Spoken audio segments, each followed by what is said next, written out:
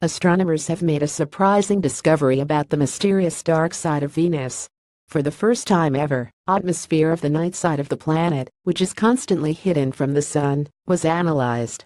And the research revealed surprising results. Scientists using data from ESA's European Space Agency Venus Express determined that the atmosphere on Venus' night side is very different from the atmosphere on the day side. Scientists found the planet's shadowed side exhibited previously unseen cloud types.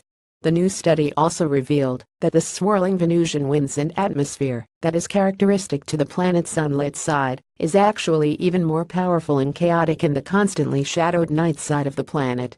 This is the first time we've been able to characterize how the atmosphere circulates on the night side of Venus on a global scale, says Javier Peralta of the Japan Aerospace Exploration Agency JAXA of Japan, and lead author of the new study.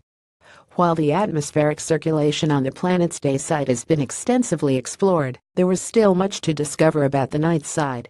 We found that the cloud patterns there are different to those on the day side and influenced by Venus topography. Venus' atmosphere is dominated by highly strong winds that swirl around the planet stronger than the rotation of the planet. This phenomenon, known as superrotation, sees Venusian winds rotating up to 60 times faster than the planet. We focused on the night side because it had been poorly explored. We can see the upper clouds on the planet's night side via their thermal emission, but it's been difficult to observe them properly because the contrast in our infrared images was too low to pick up enough detail, Peralta added.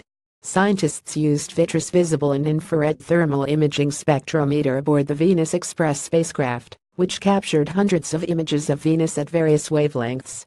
The data revealed by vitreous challenges the current theories of Venus' atmosphere. Previous theories suggested that superrotations occurred in the same way in both the day and night side of the planet.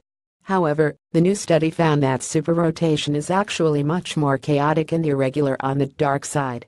NASA's Venus rover designs inspired by World War I tanks look more like Mad Max than Star Trek. Stationary waves are probably what we'd call gravity waves. In other words, rising waves generated lower in Venus' atmosphere that appear not to move with the planet's rotation, says co-author Agustin Sánchez Lavega of University del País Vasco in Bilbao, Spain. These waves are concentrated over steep, mountainous areas of Venus. This suggests that the planet's topography is affecting what happens way up above in the clouds. Although thermal emissions from Venus' upper atmosphere has previously hinted at the movement of the uppermost clouds in the planet's atmosphere, what happened at lower levels of the atmosphere still remained a mystery.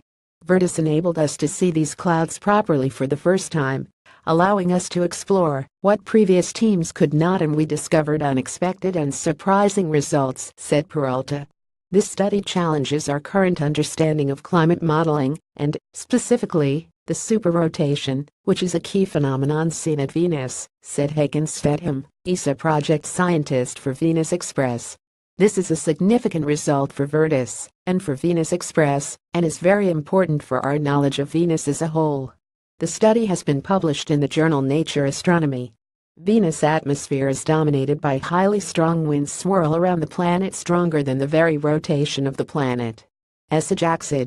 Peralta Argueso.